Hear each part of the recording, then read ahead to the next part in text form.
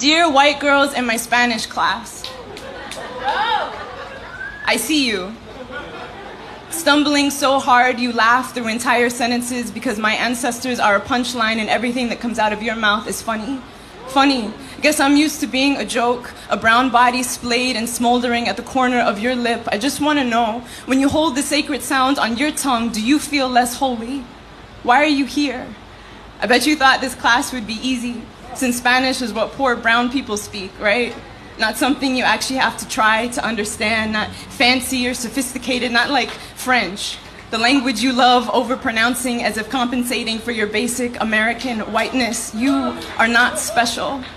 You are the reason my grandmother feared her children would speak with accents. So afraid, she buried her first language in the space between blood and bone because your grandparents wouldn't let her make a home outside her body.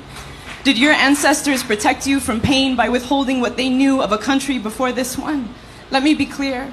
Spanish was given to my people at the end of a sword, forced in our throats gory, sharpened under the colonizer's constant eye. Each rolled R is a red, wet fingerprint pointing me back to this. Spanish is not my native tongue.